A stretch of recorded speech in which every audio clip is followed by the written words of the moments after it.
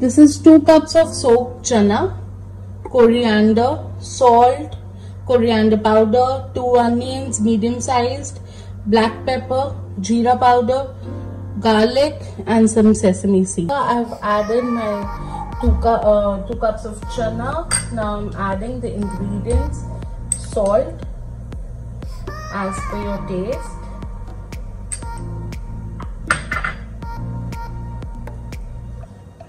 coriander powder, 2 onions,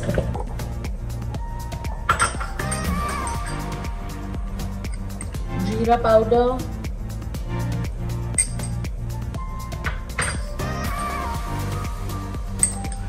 black pepper,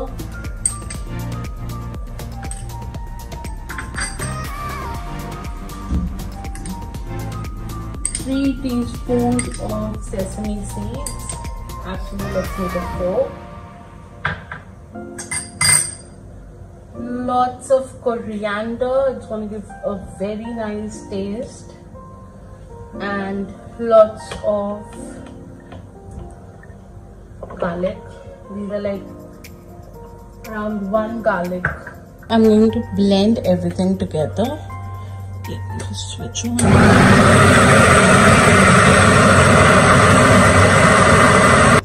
Okay, now I'm going to add 1/4 cup of water. That's it. Now I'm going to add 2 tablespoons of gram flour or besan. Lastly, I'm going to add 1 teaspoon of baking soda.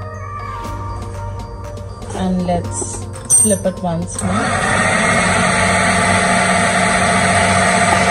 This is how the final falafel looks like, and now we're going to fry them.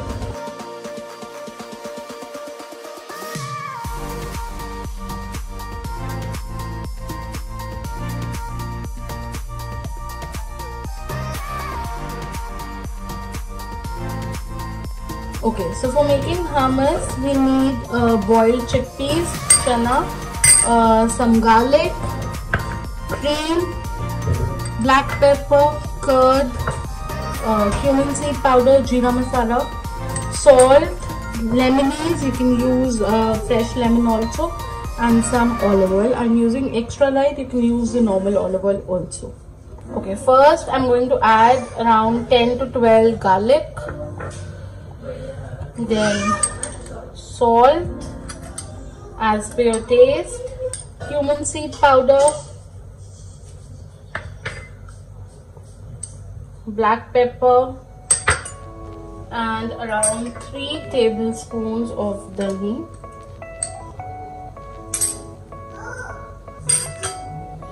some lemonade,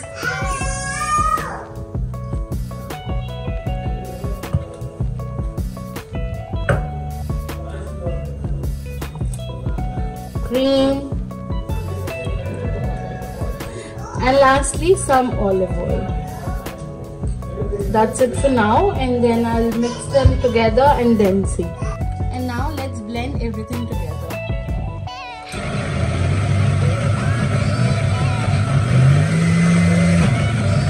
This is how the final product looks like. I've drizzled some olive oil and some paprika over it. I hope you guys enjoy. Thank you.